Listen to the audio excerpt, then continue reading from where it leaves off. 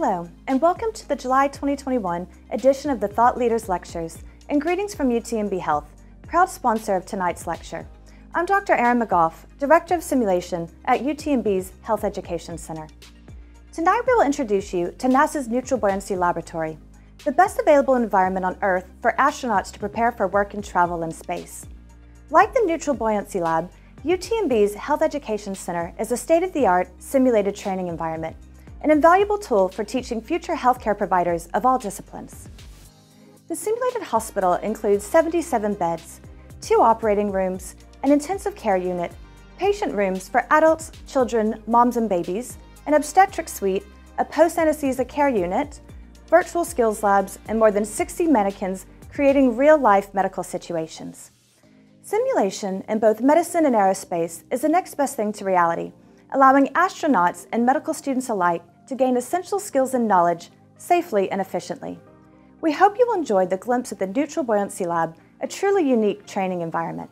Thank you for joining us. Hello, I'm William T. Harris, President and CEO of Space Center Houston. A nonprofit science center, we provide the public with dynamic science and space exploration learning experiences. We also serve as the official visitor center for NASA Johnson Space Center. Our exhibits and programs share the story of human space exploration, past, present, and future, with more than 1.25 million visitors annually from around the world through on-site and virtual experiences. Presented by the University of Texas Medical Branch, this month's program will dive into how astronauts train for EVAs while in space at NASA's Sonny Carter Training Facility Neutral Buoyancy Lab, or more popularly known as the NBL. Our Thought Leader series features space, engineering, and science experts from across the country who provide insights and perspectives on space exploration. Through our Thought Leader series and other programming, Space Center Houston makes science and learning about space exploration accessible to everyone. This summer, our exhibits and programming are themed around pushing human limits. Guests are afforded a rare look at how astronauts are training for human exploration for travel to the Moon and Mars. You can discover how astronauts train on land, underwater, and beyond. Only Space Center Houston takes the general public behind the scenes to NASA Johnson Space Center, the home of astronaut training. We provide new seasonal exhibits, so there's always something new. You can experience our new summer exhibit, Beyond Human Limits, now through September 6th. You can also meet an astronaut, train like an astronaut, have breakfast with an astronaut, and more at our summer event, Astronaut Days, August 5th through the 8th. You can also board the NASA Tram Tour to see the astronaut training facilities and the Apollo Mission Control Room. You can book your time tickets, admission tickets at spacecenter.org. And now on our July Thought Leader Series panel, Neutral Buoyancy Lab presented by UTMB, we're going to explore this incredible topic of astronaut training for spacewalks. Our panelists today include NBL Flight Lead Danny Brandon, NBL Dive Ops Specialist Christy Molass, and astronaut Bill MacArthur. Our first panelist is Danny Brandon, who is the NBL Flight Lead. Danny currently manages NBL external customer and facility projects related to development operations and future capabilities. He's been part of the team at the NBL since 1999 and was part of the dive team until 2009. His primary focus now is to support NBL operations and hardware integration. Our next presenter is Christy Molass. Christy is a dive operations specialist at the NBL. She's held many different positions at the pool, including safety diver, dive supervisor, environmental control systems operator, and test director. She's been a recreational diver since 2000, a professional diver since 2011, and joined the NBL dive team in 2017. Her responsibilities include assisting astronauts in their EVA training underwater. And our final presenter is Bill MacArthur, a retired astronaut and U.S. Army colonel. A veteran of 4 space flights, Bill has logged 224 days, 22 hours, 28 minutes, and 10 seconds in space, including 24 hours and 21 minutes of spacewalks. Bill retired from NASA in June 2017 as the Director of Safety and Mission Assurance for NASA Johnson Space Center. I'm so delighted to welcome our panelists, Danny, Christy, and Bill. We'll begin with opening remarks by Danny Brandon. Danny. Okay, thank you, William. Thank you for having us here today. It's a pleasure and an honor to be here to talk about the NBL. And when we look at the NBL, a big question that comes out sometimes is, what is the NBL? Well, the NBL is one of the world's largest indoor pools that can support multiple large-scale operations, and it's located at NASA's Tony Carter Training Facility in Houston, Texas. Our primary purpose is to support astronaut training in the pool for procedure development, hardware verification, refinement of time-critical operations necessary to ensure mission success during spacewalks. Essentially, we have a really big pool where we're trying to simulate zero gravity. And to do that here, we take large life-size, we call them mock-ups, but they're models or modules of the space station, and we put them down in the water for the astronauts to train their EVAs, or extravehicular activities. We refer to them as spacewalks. And in that manner, we look to weigh out the astronaut, to put foam and put weights in certain locations on the astronaut suit so they can simulate a zero gravity environment. Earlier, I mentioned that the NBL was inside the Tony Carter Training Facility, and it's a bigger building the NBL is housed in. And we look at who is Sonny Carter. Well, JSC named the facility in honor of the late astronaut ML Sonny Carter, who was instrumental in developing many of the current spacewalking techniques used by the astronauts. Carter passed on April 5th of 1991 in a commercial plane crash. Carter flew on a Department of Defense shuttle mission in November 1989 and was training for his second flight at the time of his death. So some of the pool features, you'll see this when you first come into the NBL, it can be a little bit overwhelming. So just to give you some dimensions here, the length is 202 foot by 102 foot, and it's 40 feet deep. And it has a volume of 6.2 million gallons of chlorinated fresh water, and we keep it at a temperature of about 86 degrees. This is because we have astronauts in the pool, but also the dive staff that supports the astronaut training in the water. They stay in for prolonged periods of time, and we want to keep them nice and warm. We also have in the facility 2 overhead bridge cranes that we use to set the hardware into the pool. And if you can see in the picture there, you can see the mock-ups that we have of the International Space Station in the center of the pool there, and spread it throughout.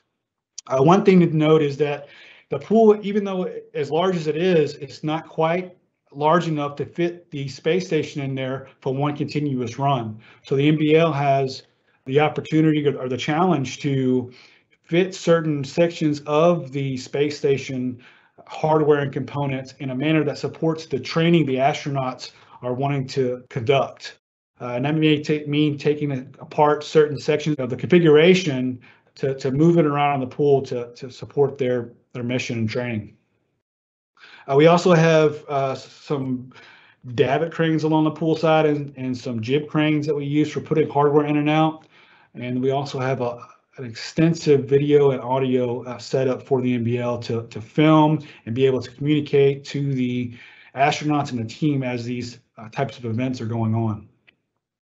To look at how the NBL was built, back in 1991, the building was actually built for Space Station Freedom. And from what I understand, it was actually built for an air-bearing floor. So the floor had to be very level to support these platforms that could move space station hardware around, which is a little ironic because eventually the building was repurposed and the floor was just dug right out for the pool. So that happened in 1995. It took a lot of dirt being pulled out and a lot of concrete to be put in, and 30 days to fill the tank with water. So the tank walls are actually 20 feet above the ground, and they're 5 foot thick walls and 20 feet below the ground. So towards the base, the walls are 5 foot thick, and towards the top, they taper up to a 2 foot thick wall. Concrete on the floor is 6 foot thick. It had to be done in one continuous pour, and it required 528 concrete trucks, or 5,276 cubic yards of concrete. The pool wall, floor, and pool deck footings contain 1,400 tons of reinforced steel bars. 350 concrete trucks were required to pour the walls. So the walls were built and designed to concave inward so that when the tank was filled with water, it could expand outward and become vertical. The tank took nearly 4 weeks to fill, and there was 2 reasons why. One, because the city was only able to provide a 4-inch water line to fill the tank, so it took an extremely long time to get 6.2 million gallons of water in. But also that was by design so that the pool walls could settle out gradually. That would actually take care of some of the taper that was at the top of the pool. So some of the support systems and hardware that is a part of the NBL to support, the actual pool, the training events that go on, and the operations consists of our water treatment system. This filters the pool water. It takes care of the chemicals that are required to keep it clean. We also have our breathing gas systems. Is our facility out back that helps blend the gas that we breathe and pipe it to the pool deck for the subjects in the pool and also the divers.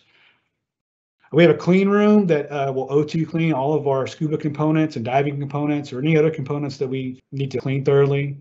We also, a big part of the Sonny Carter training facility and our training at the NBL is our logistics and mock-up facility, or our LMF. And it is our shop where we fabricate and build a lot of the structures that you'll see in the water. So if we need to build a certain ORU or hardware that is critical for space training, we have that capability to do in-house in our facility to get it ready for the next mission. We also have a functional space station remote manipulator system. This is a SSRMS. This is the robotic arm that you'll see on the International Space Station that is used to translate hardware and astronauts from worksite to worksite. And we also, of course, have full service dive operations, including scuba and surface supply dive systems, and a team of divers that support all of these events in the water. Another aspect of support for the NBL operations is our on-site engineering and technical services with expertise in mock-up design, robotic systems, and life support systems. And this also includes a great admin staff and just a support team for the NBL and all the events that we support. So some facts on the astronaut training that we perform at the NBL. We have trained over 150 EVAs, so spacewalks have been trained and practiced in the pool. 148 of those are International Space Station, 13 Hubble missions, and we have over 327,000 dive hours collectively between the divers that are certified and the subjects in the pool. So just a little few factoids there about the training that we have done thus far at the NBL. So when I first started at the NBL, we were just starting the space station and we were doing a lot of Hubble training. So from Hubble to the space station to now looking at performing Artemis training in the pool, where we're actually doing 1.6G evaluations and testing in the water as if we had subjects on the moon. We're trying to simulate that in addition to the current operations that we support. So the NBL team utilizes facility capabilities and resources to meet the user's needs for training. This includes opportunity to evolve and create new capabilities for the NBL. So one of the things at the NBL that we're always trying to do for all of our users is look at your requirements. What is necessary for your event, for your run, for your training. And then we have a great set of resources and staff with experience to take those requirements, to take and look at those objectives and see how we can implement that type of training in the water. What can we do specifically at the NBL to make it more realistic for you, for the astronauts that are there, for their specific training needs, and for the rest of the users of the facility? What can we do to make the experience a successful experience for training? Some of the other operations that we support at the NBL are commercialization and external customers. After the retirement of the space shuttle, the NBL was purposely working to see what we could do with some of the excess capacity.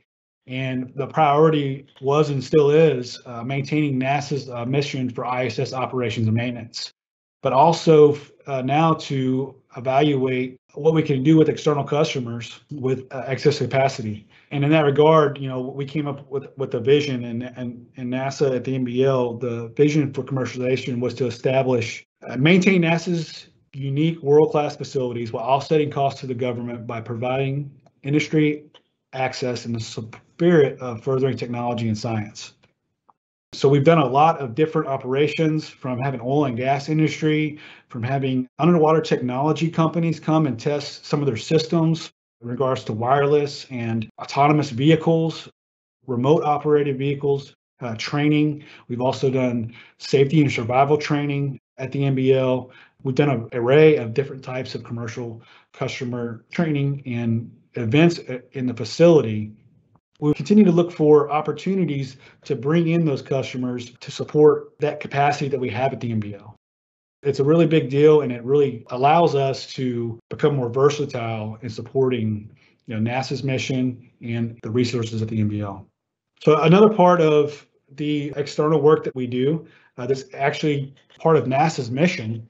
And so the NBL also supports the development of landing and recovery procedures and equipment for nominal recovery, crew rescue, and spacecraft retrieval for both of NASA's Artemis and commercial crew programs. This includes providing trained NBL personnel to support NBL and at-sea training events. So we will do training inside of the NBL for Artemis program, and that includes specifically EGS, which is exploration ground systems, where they look to do the rescue, recovery, and spacecraft retrieval of the Orion capsule. We do that in-house and offshore, and we also support the commercial crew program for their capsule recovery, landing and recovery efforts.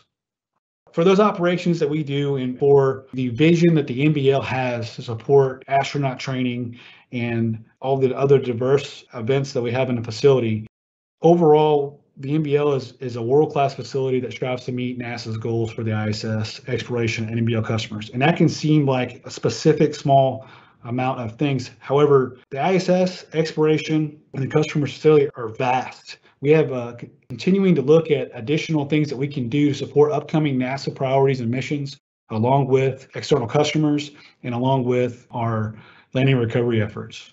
So in that vein, we look at our division mission statement. It says we put the human in human spaceflight for exploration, discovery, and inspiration. If they live and work in space, we prepare them. If it breaks, we fix it. If it can't be done, we find a way. And I really feel that that statement encompasses the attitudes and the spirit at the NBL, with our drive and focus on finding a way to best suit the astronauts and mission needs, as well as our customers. And it really rolls into our foundations of flight operations. This is our FOD directorate that we're under at the NBL. And there's three big foundations here to hit on it. The first one is to instill within ourselves these qualities essential to professional excellence. In that, there's a subset of principles, and one of them is discipline, competence, confidence, responsibility, toughness, teamwork, and vigilance. The second one is to always be aware that suddenly and unexpectedly we may find ourselves in a role where our performance has ultimate consequences. And that's a real big one. That's kind of a big deal.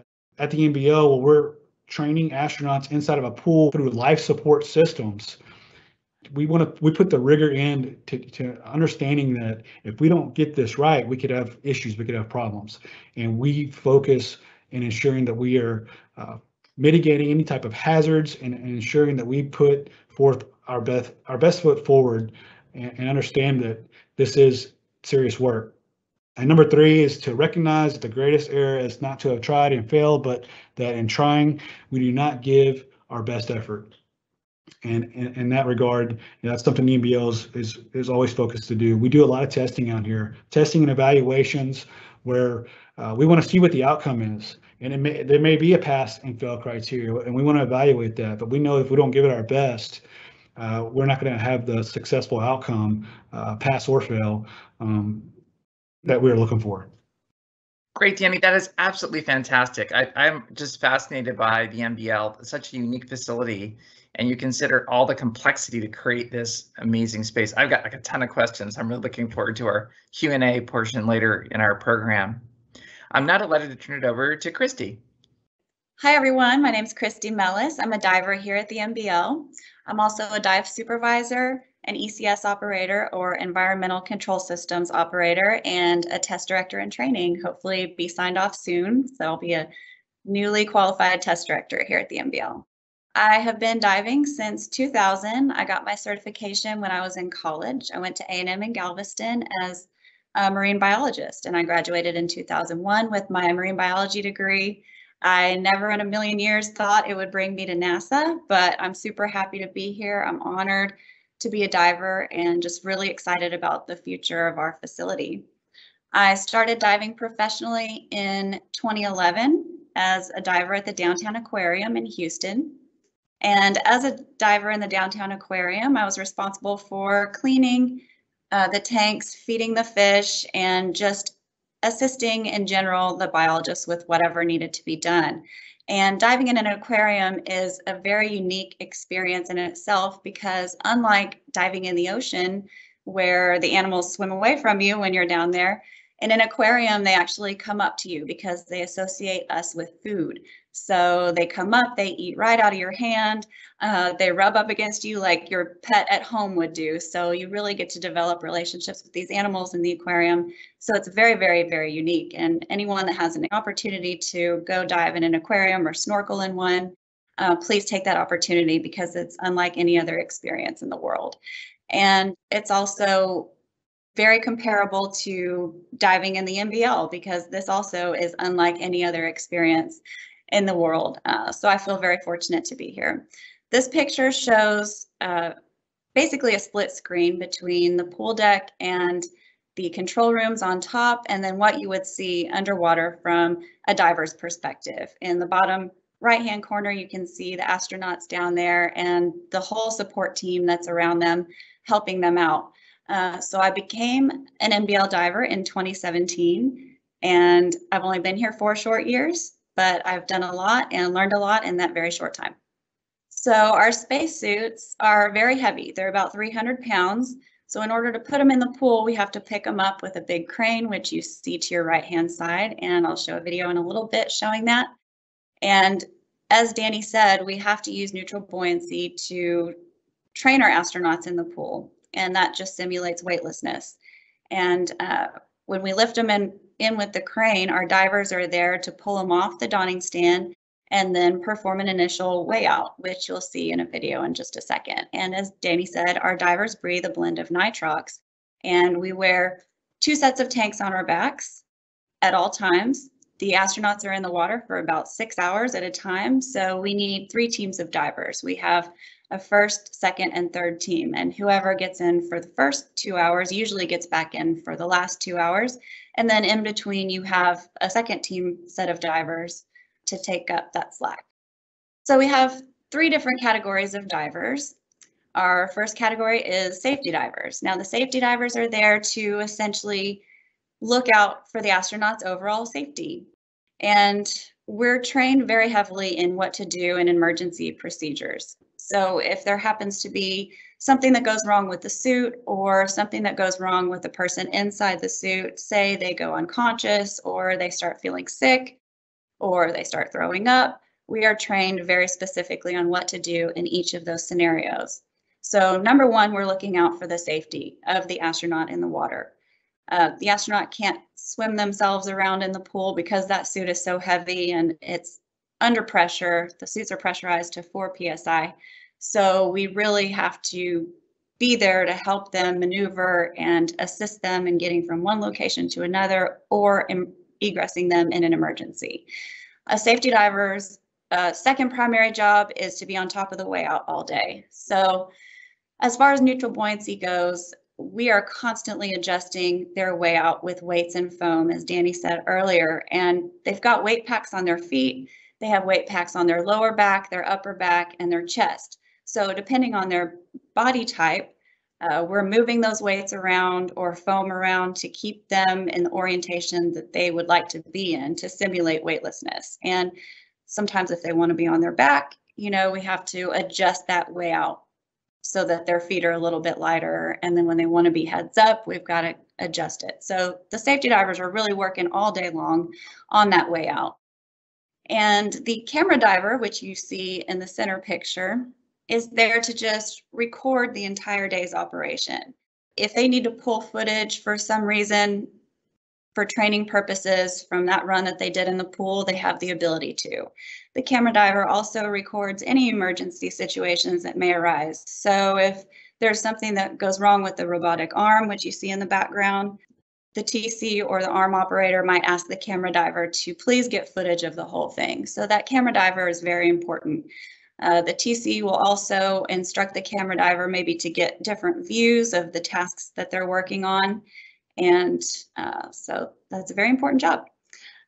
The last category of diver is a utility diver, and the utility diver's job is just basically to set up the work site for that day or the next day's run. So they do a lot of reconfiguration in the pool, and they swap out the tools as the astronaut needs to use them.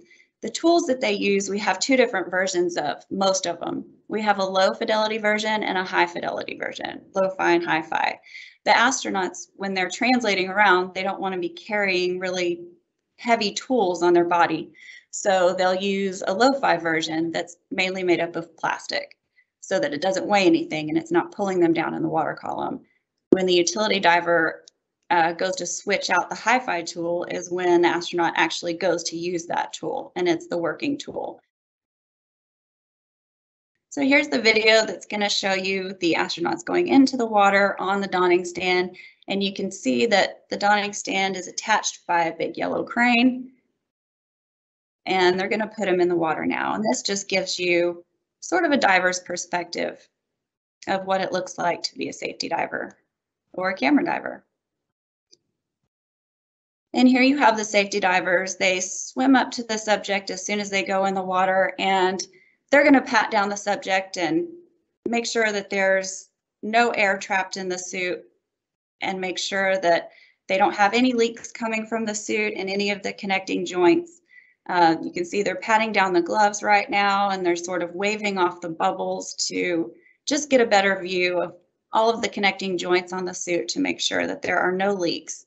The suits are, they're 20 years old or older, and so it's not uncommon for one to get a leak somewhere. And sometimes a leak is no big deal, and other times a leak is bad enough to where the suit engineer is not comfortable with it. So they'll have them pull them out and readjust things and then put them back in.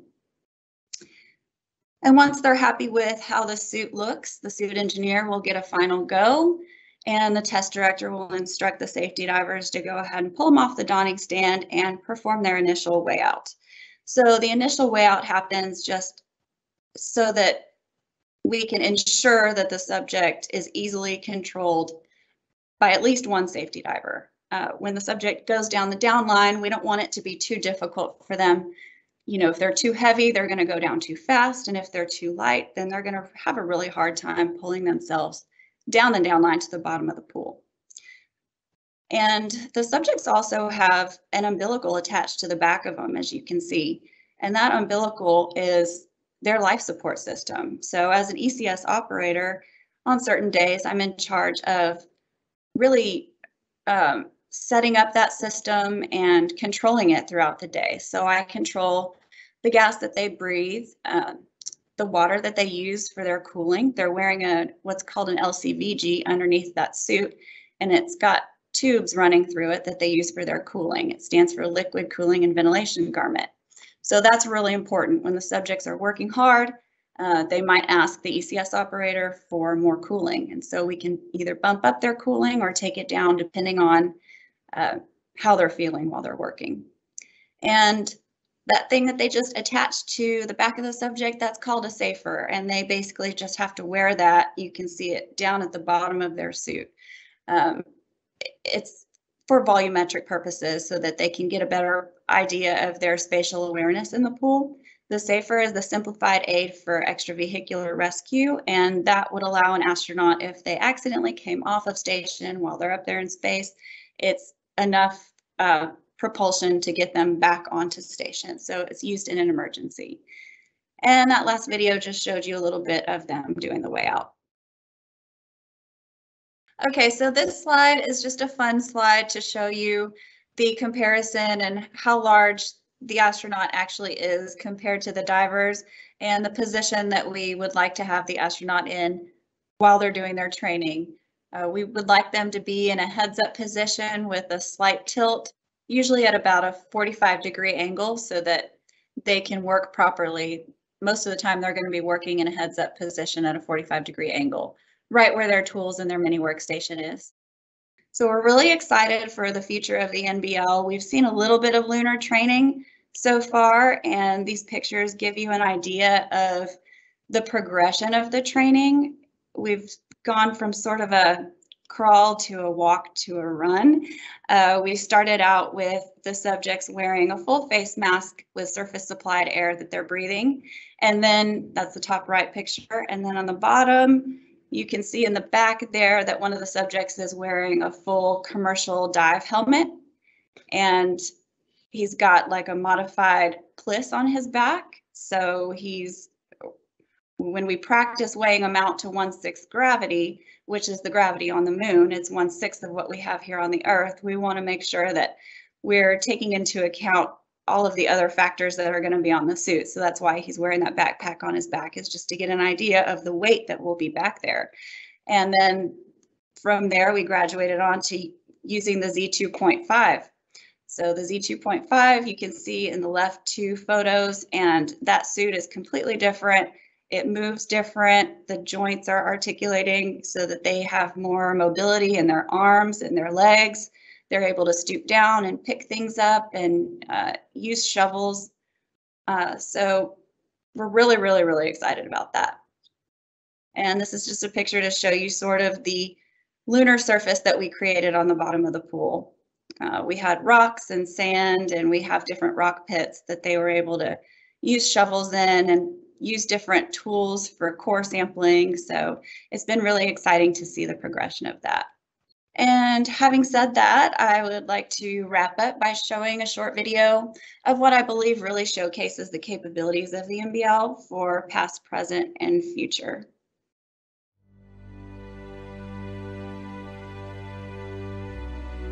For 23 years, the Neutral Buoyancy Laboratory has been at the forefront of refining methodologies and procedures for spacewalks.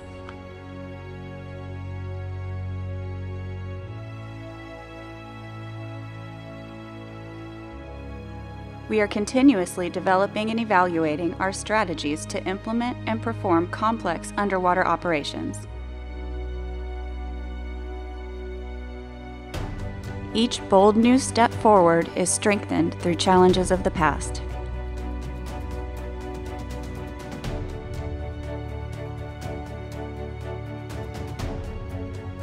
And although it has been 50 years, with the birth of Artemis, our next big step will be on the lunar surface.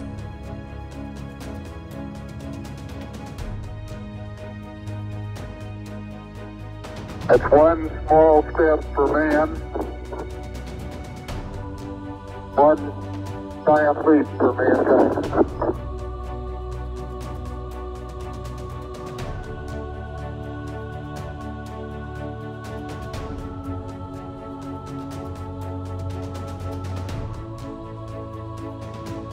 Unlike 50 years ago, this time we're going to stay.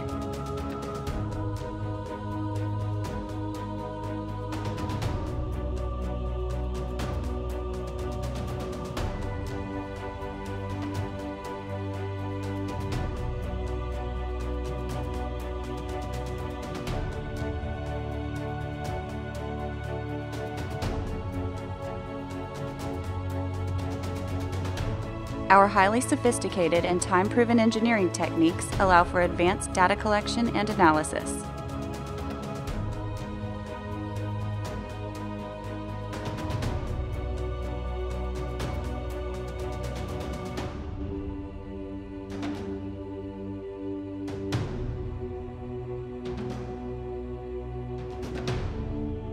It is these tools and techniques that will empower us to play a crucial role in our mission to return to the moon.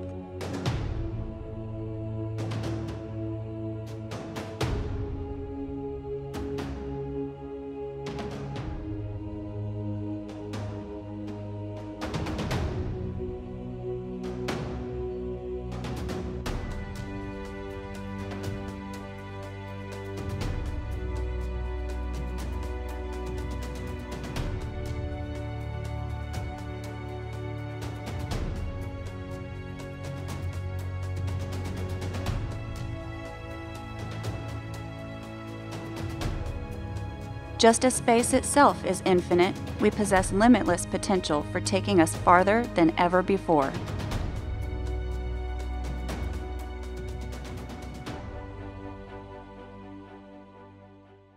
So that's all I have for you guys today. I hope you enjoyed that. Like I said, I'm really excited about the future capabilities of the NBL, and I can't wait to see what's next. So William, back to you. Thank you, Christy. That was fascinating. And I also have a lot of questions for you when we get to the discussion portion. I'm particularly interested in the preparations for the return to the moon, because we know that's right around the corner. And our final speaker, Bill MacArthur. Bill. Thanks, William. It's really a privilege to join Danny and Christy today on the Thought Leader series. Let me explain why. So you might be asking, how good is NBL training? We have an expression in the aviation business, train like you fly. And this is video of me in the NBL a long time ago, training for STS-92.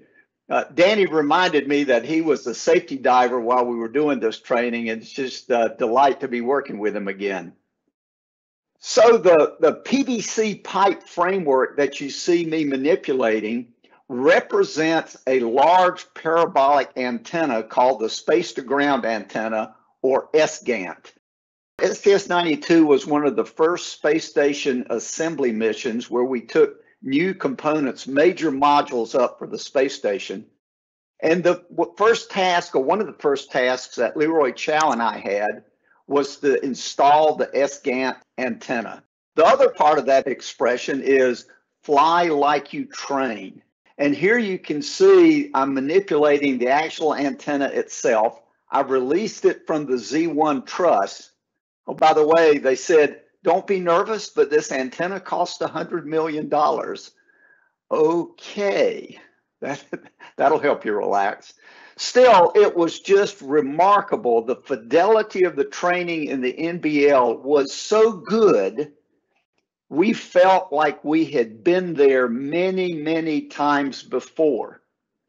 Of course, as we figured out later, unusually so, we had spent 17 hours in the pool for every hour we spent actually outside Discovery doing our spacewalk. And here I've attached the antenna onto the boom, and Leroy is deploying it. And as you can imagine, without the assistance of the divers in the pool, deploying this boom in practice would have been very, very difficult. We did a total of 4 spacewalks on that mission. My next mission went to the International Space Station on Expedition 12. Now, this was a bit different because it's the International Space Station. We actually had 2 different spacesuits. On the right, you can see the Russian Orlan spacesuit, and on the left, you can see the US EMU, Extravehicular Mobility Unit. And there you can see my crewmate, Valery Tokarev, and I posing for our crew photo. Now, there was one other thing different about this mission, particularly from a training standpoint. That was because the shuttle fleet was still grounded following the Columbia tragedy. Our EVA tasks, and we had an EVA in the EMU and a second EVA in the Orlan, we had not been able to practice the tasks we did. These EVAs were, well, they weren't put together on the fly, so to speak, because there was a lot of training on the ground, and we did some virtual training using our laptops. But unfortunately, we couldn't train for the EVAs in the pool, in the NBL. But what we did learn in the NBL was we did get a set of very good generic skills so that we were able to perform the tasks that we needed to do. Now, you might ask, well, where did we train in the Russian suit? Just like the NBL, the Russians have their own training facility. It's called the Hydrolaboratoria, or Hydrolab. And here you can see the 2 facilities compared. The Hydrolab is, as you can tell, much smaller. It's circular, but otherwise the concept is the same. You put a life-size mock-up in the bottom of a deep pool, and then you allow astronauts to train in the water to simulate weightlessness. Of course, being smaller, the hydrolab could only contain smaller sections of the space station, and you really didn't get the training as for translating or moving long distances. Well, Christy showed you a lot about suiting up and being in the donning stand from which you're lowered into the pool. Well, it's a little bit different in Russia in the hydrolab. And so instead of climbing up into the suit, the Russian Orlan has a backpack which opens like a door. And so you basically climb down in. So admittedly, it's a little easier to don the suit, to put it on. But look at the similarities. In both places, you're surrounded by a wonderful group of technicians, of engineers whose sole purpose is to ensure that you get the best training possible. Now, you saw Christy's video being lowered down on the donning stand. It's a little bit different in the hydrolab. In the hydrolab, the crane is attached directly to the suit, and you're then lowered into the water. From that point on, though, you are in a very, very familiar environment. When I got to Russia and started training, the Russian training team said, look, you've been trained in NBL. You've done spacewalks before. You are ready to get into the hydrolab and start training. You know, and other than the slightly different tint to the water, look how similar it is. You have astronauts or cosmonauts, and they are surrounded by these just fantastic people whose whole job is to ensure that you are prepared to go do a very important job. So how good is NBL training? Well, you know the answer. It's simply outstanding.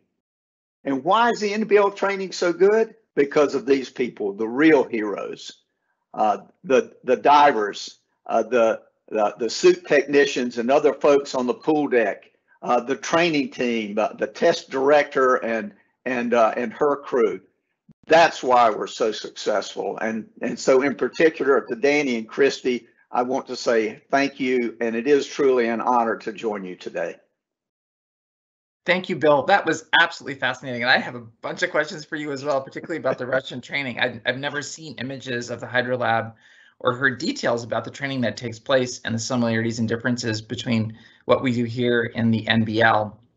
But I wanted to start with, it was great to see the image Danny had of the values for flight operations, and it was clear you could see the legacy from the Apollo era. You know, all the values that are important for NASA, and also the fact that without question, it takes a team, and you have people with a variety of skills who all enable the success of the mission. And that just was very clear hearing all of your presentations today. So I guess I wanted to start with a question about how do you develop the training protocols?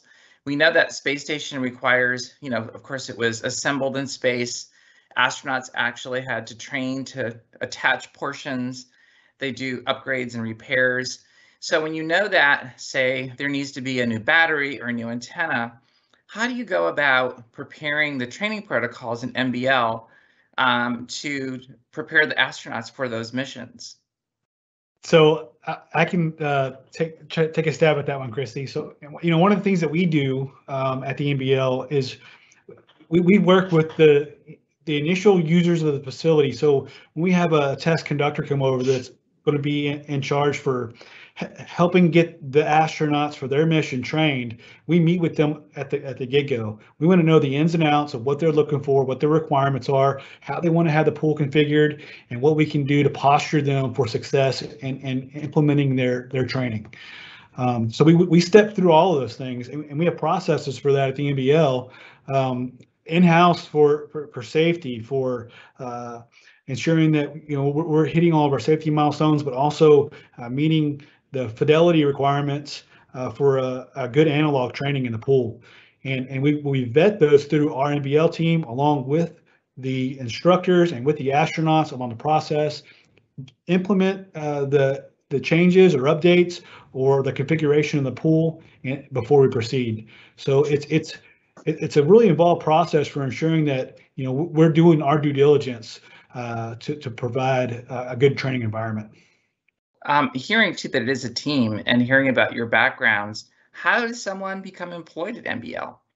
It sounds as though there are a lot of opportunities. So I guess, Christy and Danny, how did you learn about the opportunity to work there and kind of get into the system? So for me, I just, I was a diver at the downtown aquarium, and a couple of people that I worked with there actually went to work for the NBL, and they recruited me basically. So I had a foot in the door that way. But it depends on what you want to be at the NBL. If you want to be an engineer, then obviously you're going to have to go get your engineering degree. If you want to be a diver, it's not necessarily required that you have a degree. It is encouraged, but they're basically looking for scuba diving experience. They want somebody who's very confident in the water, who really knows how to dive safely and well. So it just depends on what avenue you want to take at the NBL as to what's required. So as part of your training as a diver, do you get to actually put on the spacesuits so you can kind of understand what the astronauts go through? Do you get to try out some of the systems that you're using to support the training? So yes, we actually do have the opportunity to get in the suit. We have what's called Egress Day, and Egress Day allows the divers who have been through safety diver certifications and have been fully qualified as a safety diver to get in the suit and get in the water, and we practice emergency situations.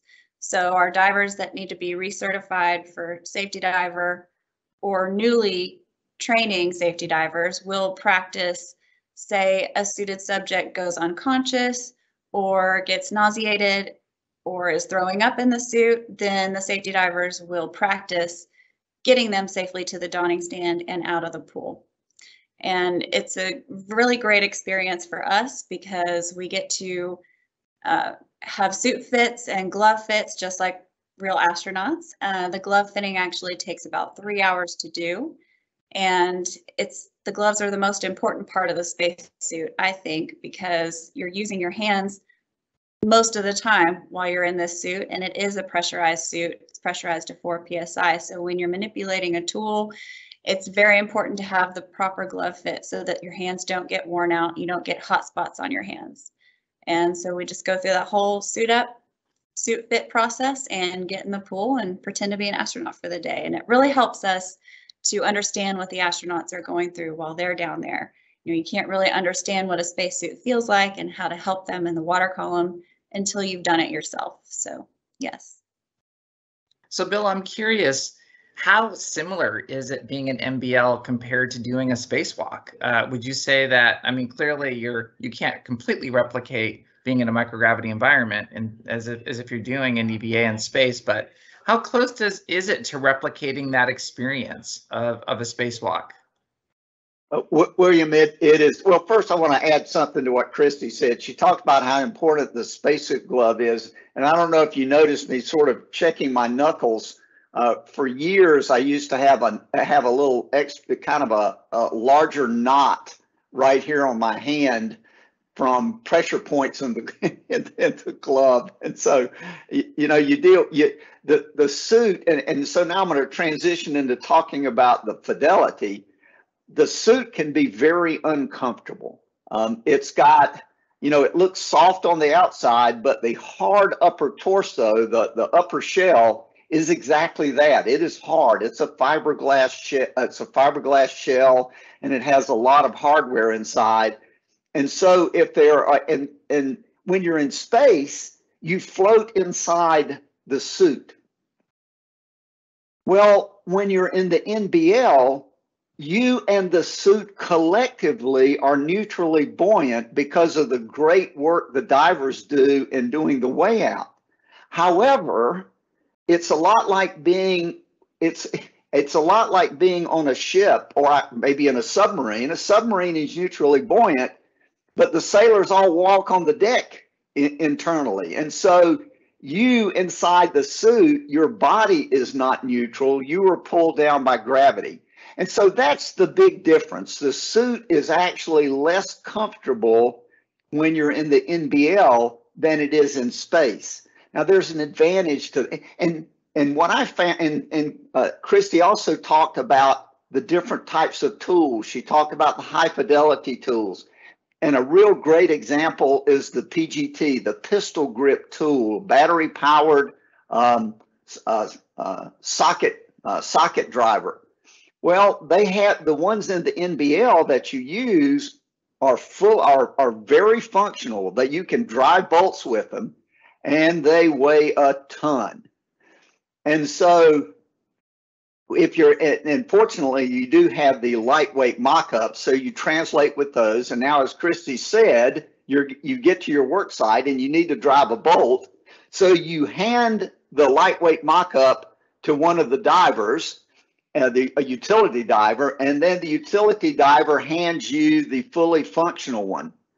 Well, if you're trying to hold it sort of overhead, it now has its weight. And while you may be secured to the work site, there's a lot of effort required working against the suit and holding this heavy tool up overhead, and you don't have that in space.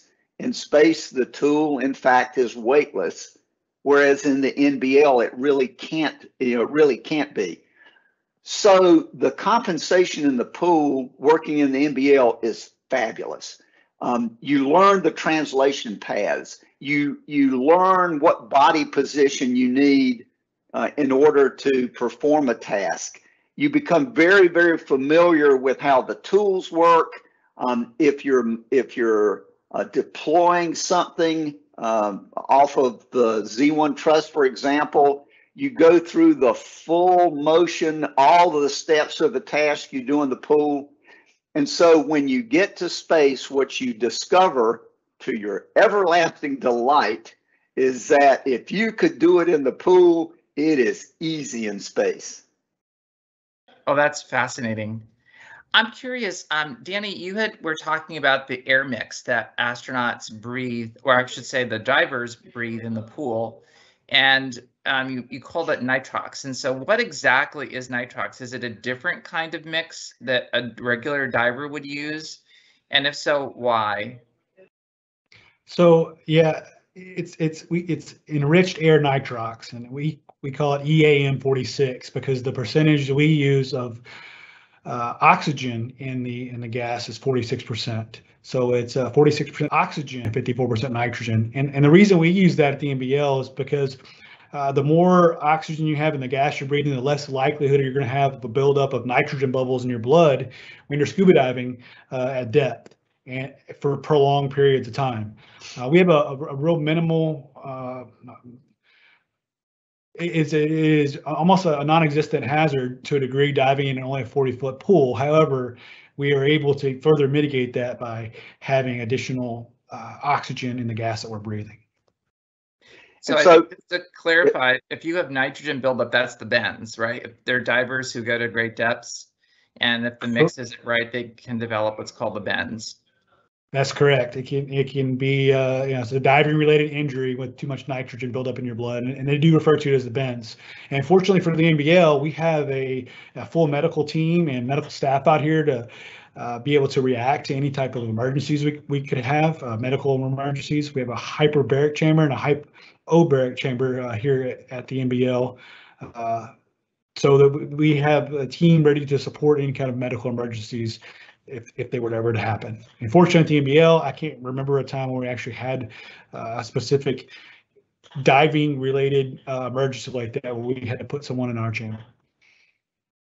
So an interesting complicating factor is the pressure in the suit. So if a suited subject goes down to 40 feet, and as Christy said, there's a 4 psi differential, that is equivalent to another 30% depth. And so now the suited subject is seeing something closer to 50 feet. And if the test run is 6 hours, if the NBL didn't have this just great system where you're breathing nitrox, You really, now the suited subjects in particular would have to start doing staged decompression during ascent, and that would really make the run long. That is fascinating, Bill, because I was curious about that, because I wondered if the pressurization in the suit would affect the gas levels, right? And so are the astronauts also breathing nitrox? So it sounds like they are. Yes, they are. They breathe the exact same thing that the divers breathe. Wow, that is absolutely fascinating.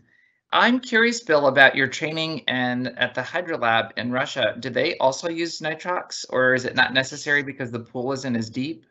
I am pretty certain they do not use nitrox, but I'll be really honest with you. I never thought to ask. Isn't that terrible? But but when you bring up the Hydrolab, one of the things that just struck me as just it made me very comfortable in the Hydrolab is the culture there, and because it was so similar to the culture in the NBL, and I will tell you, I can understand why Danny and Christy are so, just enjoy working there so much. It has to be one of the most positive work environments of any place I've ever been. It's just people obviously love what they're doing.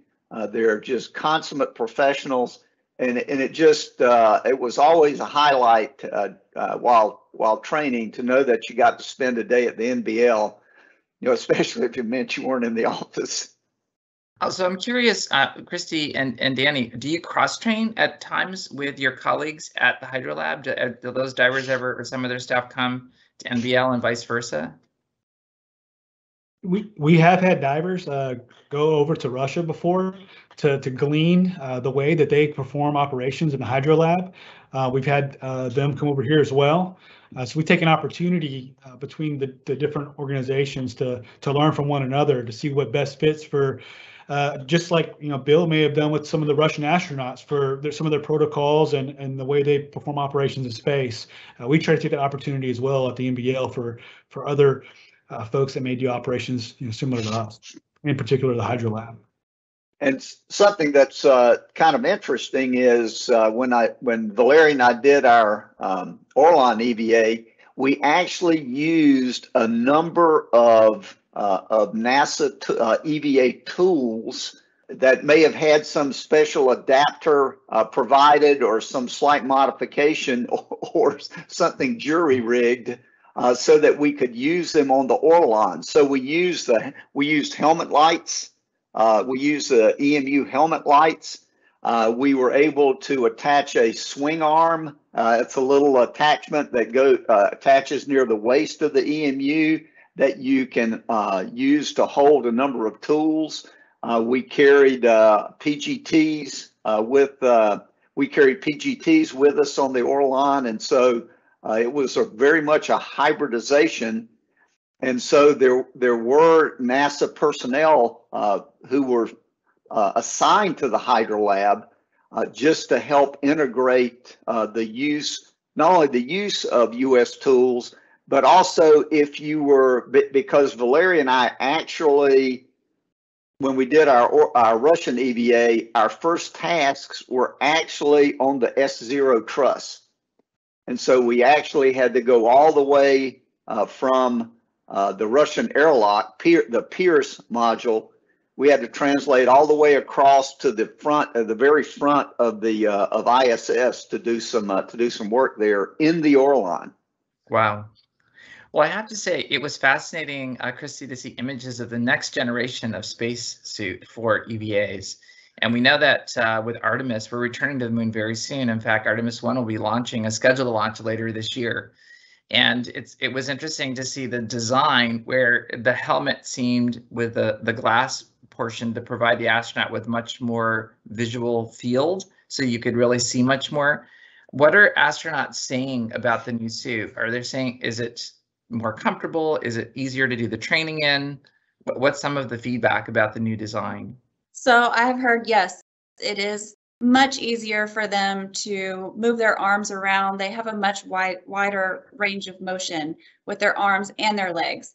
in a regular EMU, they wouldn't be able to stoop down and pick something up off the floor, and they wouldn't be able to reach across their chest like they can in the newly developed suit. So yeah, the feedback has been very positive, and they like the big bubble. They're still working on the development of that, so that's not exactly what it's going to look like, the final stages of it, but they have a much wider field of vision, and they don't have to wear the comm cap on the inside. Their comms are just coming from behind them. So that's another level of comfort that they've had. So yeah. Yeah, I don't remember who it was. I think it might have been Woody Spring way long time ago. But his chin strap became unsecured from his comm cap. And you can imagine how challenging that would be doing a spacewalk, trying to keep your earphones and your microphones in some position where they're still usable. Yeah, I can imagine. If that happens in the pool, we just have to call an all stop. The test director will pull that astronaut out of the water, and we're desuiting them. We're going to fix that problem, and it's a good 30 to 40 minutes of a pause to the test. So it is a big deal. So I have to go back to something you've all mentioned a couple of times, and I'm curious how often this happens, and it's a normal response in human beings about people throwing up. Does that happen often because of the pressurized suit or the exertion of being in the suit for a period of time? And it sounds pretty awful if that were to happen to you while you're in your suit. Bill, did you ever throw up in your suit? And how often does it actually take place? Well, you directed that question at me. No, I never threw up in a suit. I just was so lucky. I never threw up in space. So that was, as they often say, it's better to be lucky than good. But it does sound like a pretty, bad enough in the NBL, but gosh, to have to deal with that actually in space, it is pretty. I don't know. I've always thought that people who become motion sick, and so you can either be, have an illness and vomit, or you can become motion sick and throw up. And being in the suit for me was always such an intensely focused event. It never, you don't hear about pilots. Pilots, if they're at the controls, I've never heard of a pilot throwing up from motion sickness. And so I think it's because you're so focused on what you're doing. Everything, all your senses are in harmony, so to speak. And I think that's the same experience in the pool. You're really so focused on what's going on.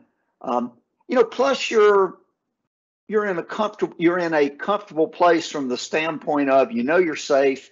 You're surrounded by people to help you if there's a problem, and so you have a strong sense of security, if you will.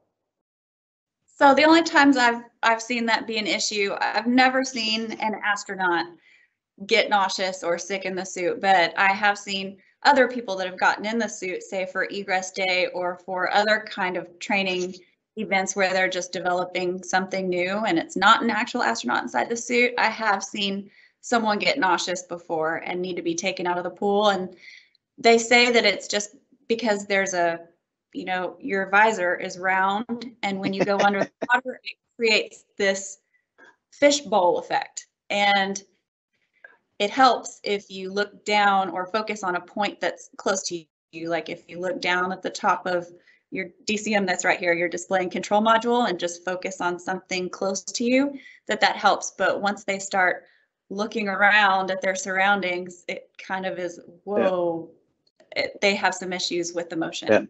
Yeah, I think that's a lack of harmony between your physical cues and the visual cues you're used to. Yep, exactly. Now, there's also a phenomena related to the visor, and so what you have is the water on the outside, and so the air on the inside. And so what you have essentially is a concave lens. And so I am, among other things, I suffer from presbyopia, which means that as I got older, I couldn't hold the newspaper far enough away. You know, you lose that ability to accommodate near objects. Well, this lensing effect of the visor exacerbates if you're nearsighted, or if you're just suffering, you know, your eyes are getting older. The effect of the lens exacerbates that situation. And so that's when I started wearing glasses, when I realized I had to have bifocals in order to see things when I was in the EMU in the pool. And so eventually I had a special set, of NBL glasses, and I would put them on and everything was fuzzy. Now I could see the patterns in my skin if I held my hand about 2 inches away from my nose, but once I was suited up, everything was fuzzy. And as I would get lowered into the water, it would be like this frosted glass was just peeled away and suddenly everything was clear. And so now if you have somebody who's just starting to experience that change in vision, now they go into the pool and suddenly what you're seeing isn't quite as clear. That is absolutely fascinating. I could speak to the three of you for much longer, but unfortunately we're coming to the close of our time together. This has been an absolutely fascinating presentation. We've learned a tremendous amount about all the incredible work that takes place in the Neutral Buoyancy Lab and the experience of astronauts. It's so great to hear firsthand the experience of someone who has actually trained in the pool. I also want to acknowledge that Space Center Houston has very robust learning programs, including our Space Center University program and our Executive Leadership Program, Human Performance Accelerator Lab. And we engage the divers and experts from NBL to actually create experiences in other pool facilities in the Clear Lake area. And we know firsthand about the quality of those experiences. So thank you all for your incredible work in advancing science learning, particularly in youth who work with us through Space Center Houston. So I want to thank our panelists today, Danny, Christy, and Bill, for joining us and sharing your incredible experiences, and really want to congratulate all of you on the incredible work that you do to advance learning and benefits to humanity. We look forward to seeing you all at a future Space Center Houston Thought Leader program. Thanks for joining us.